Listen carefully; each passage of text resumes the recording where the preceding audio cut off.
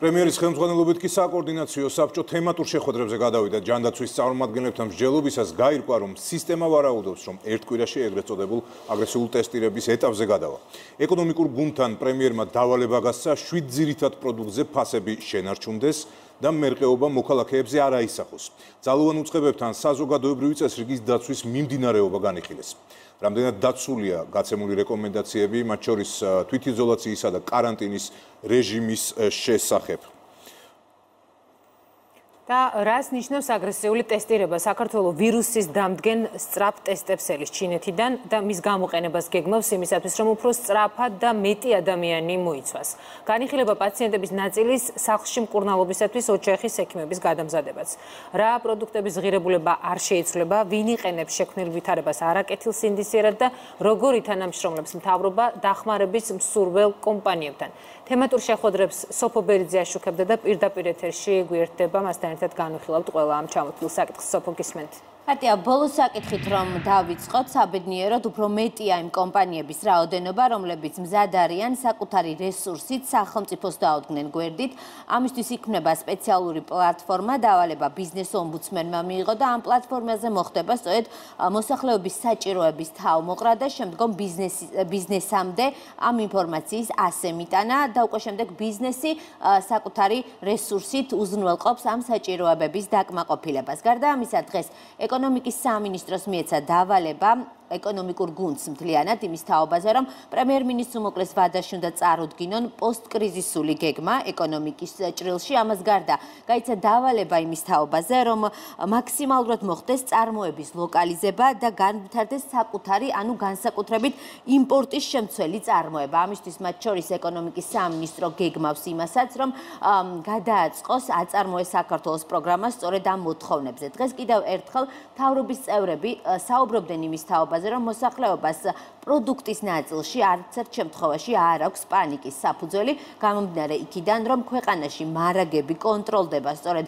სამინისტროების მიერ და თუ რამდენიმე დღის განმავლობაში ბურღულელთან მიმართებაში შეიქმნა რაიმე შეზღუდვა, ეს მხოლოდ უკავშირდება ამინდის გაუარესებას ჩვენს ქვეყანაში და ვითარება უახლოეს დღეებში გამოსწორდება, როგორც სოფლის მეურნეობის მინისტრი განმარტავს. ჩვენ თქვენთვის ბოლო დღეებია ყოველდღიურ რეჟიმში ვაჯამებთ საკოორდინაციო საბჭოს ხდომებს იმისთვის, რომ უფრო მეტად იყოთ ინფორმირებულები იმ რეგულაციების თაობაზე, რომელიც ჩვენს ქვეყანაში მოქმედებს და სწორედ იმისთვის, რომ თავი უფრო მეტად დაიცვათ ვირუსისგან. მომავალი კვირიდან საქართველოს საჭიროების შემთხვევაში უკვე ექნება შესაძლებლობა მოსახლეობის მასობრივ ტესტირებაზე გადავიდეს. სწრაფი ტესტების მისაღებად სახელმწიფო დონეზე მოლაპარაკებები ჩინეთთან და სამხრეთ კორეასთან მიმდინარეობს. ამას გარდა შესაძლებელია ისიც, რომ მსუბუქ ფორმებში COVID-19-ის მართვა სახლის პირობებში მოხდეს. საჭიროების შემთხვევაში, როდესაც უკვე მოსახლეობის რაოდენობაში ჩვენ დავაფიქსირებთ გარკვეულ უკონტროლო გზარდას, გვექნება იმის რესურსი, რომ მოვახდინოთ მოსახლეობის მასიური ტესტირება. 80-დან 82%-მდე ვირუსის მიმდინარეობა არის მსუბუქი და სწორედ ისეთი პაციენტები, რომელთაც ექნებათ მსუბუქად გამოვლენილი ფორმები, ისინი მიიღებენ სახლში ოჯახის ექიმის მომსახურებას. მინისტრის ამ განცხადებიდან მალევე ჯანდაცვის სამინისტროში პირველადი ჯანდაცვის დაწესებულებებთან შეხვედრა შედგა. აუდიენციაზე კორონავირუსის სავარაუდო შემთხვევების გამოვლენისა და მსუბუქი შემთხვევების ბინაზე მართვის მოდელზე იმსჯელეს. ჯანდაცვის სისტემა იყო მთავრობის ადმინისტრაციაში გამართული საკოორდინაციო საბჭოს პირველი თემატური შეხვედრის საკითხი, რის შემდეგაც იგივე ფორმატში მთავრობის მეთაურმა ეკონომიკურ გუნდს უმასპინძლა. ბრინჯი, მაკარონი, ზეთი, ფქვილი, რძის ფხვნილი, შაქარი და ხორბალი. ეს ის 7 პროდუქტია, რომელზეც პრემიერმა ფასების შენარჩუნების დავალება გასცა. ბაზარზე რომ სასურსათო პროდუქტების მარაგების პრობლემა არ არსებობს, ეს ჟურნალისტებს სოფლის მეურნეობის მინისტრმა უთხრა. მარაგები კონტროლდება ქვეყანაში და მოუხმობთ მოსახლეობას სიწყნარისკენ. სხვა შემთხვევაში ერთადერთი რამ ხდება მოკლევადიანად გარკვეულ დღეების ან საათების განმავლობაში კონკრეტულ პროდუქტებზე ფასების ზრდა, რაც ისევ მომხმარებელს მოსახლეობას აზარალებს. ჩვენ უკვე ველოდებით, რომ 2-3 დღეში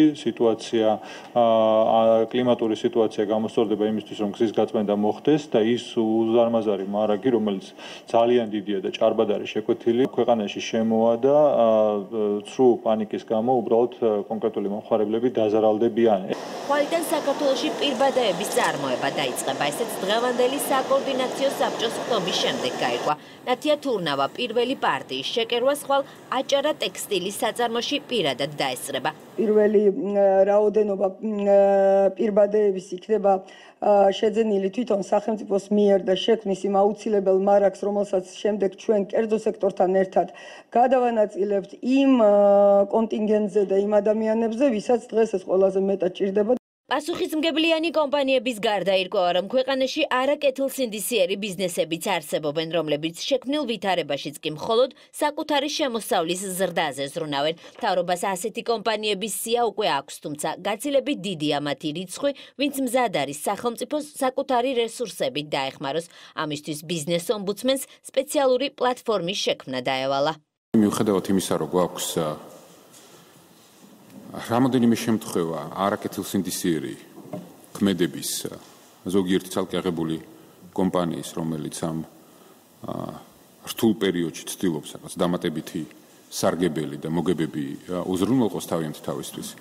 გარდა ამისა, ჩვენს ბიზნესში არის ბევრი სამაგალითო შემთხვევაც, როდესაც სოციალური პასუხისმგებლობა და სოლიდარობა მოქალაქესთან და სახელმწიფოსთან ერთად უკვე კონკრეტულ ნაბიჯებში გადაიზარდა. ვაკეთებთ ერთგვარ პლატფორმას, სადაც შეგროვდება ყველა ის საჭიროება, რომელიც დღეისათვის არსებობს. შემდგომ ამ, ესე ვთქვათ, უკავშირს ვაკეთებთ ბიზნესთან და ისინი თავიანთი, ესე ვთქვათ, შესაძლებლობების მიხედვით უკვე აი ამ რესურსებს მიმართავენ, რომ კონკრეტული საჭიროებები, რომლებიც დაფიქსირდება, ეს საჭიროებები დაკმაყოფილდეს. მთავრობა ხანდაზმულებზე ზრუნვასაც აგრძელებს. პრემიერის დავალებით საქართველოს ფოსტას 70 წელს გადაცილებული სოციალურად დაუცველებისა და მარტოხელებისთვის ყველა სახელმწიფო სერვისის ადგილზე მიწოდების უზრუნველყოფა დაევალა.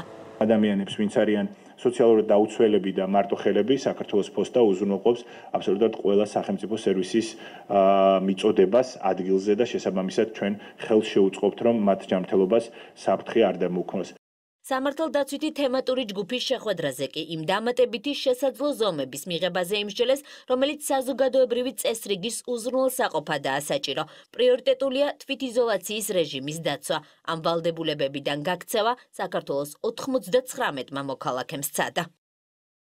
შეზღუდვებს აწესებს შინაგან საქმეთა სამინისტროც და 20 მარტიდან მომსახურების სააგენტო დროებით გარკვეულ სერვისებს აუქმებს. მაგალითად, 20 მარტიდან ახალი რეგულაციების თანახმად ყველა სტრუქტურულ ერთეულში უქმდება მართვის მოწმობის მისაღები თეორიული და პრაქტიკული გამოცდები. მოქალაქეებს, რომლებსაც დაჯავშნილი აქვთ გარკვეული დრო, სწორედ თეორიული გამოცდის ჩასაბარებლად, მათ ამის შესაძლებლობა ექნება სერვისების სრულად აღდგენიდან 30 დღის განმავლობაში იგივე ფილიალში რიგის თავიდან დაჯავშნის გარეშე. რაც შეეხება მოქალაქეებს, რომლებსაც უკვე ჩაბარებული აქვთ თეორიული გამოცდა, პრაქტიკულ გამოცდაზე გასვლას ასევე შეძლებენ სერვისების სრულად აღდგენიდან 30 დღის განმავლობაში. 20 მარტიდან შინაგან საქმეთა სამინისტროს მომსახურების სააგენტო დროებით წყვეტს სატრანსპორტო საშუალებათა მართვის უფლების მისაღები თეორიული და პრაქტიკული გამოცდების მიღებას.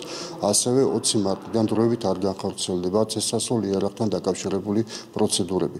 მომსახურების სააგენტო შეგიძლიათ მიმართოთ სატრანსპორტო საშუალებათა რეგისტრაციისა და იმ ცნობების გაცემის მიზნით, რომელთა ჩამონათვალი მოცემულია მომსახურების სააგენტოს ოფიციალურ ვებ გვერდზე.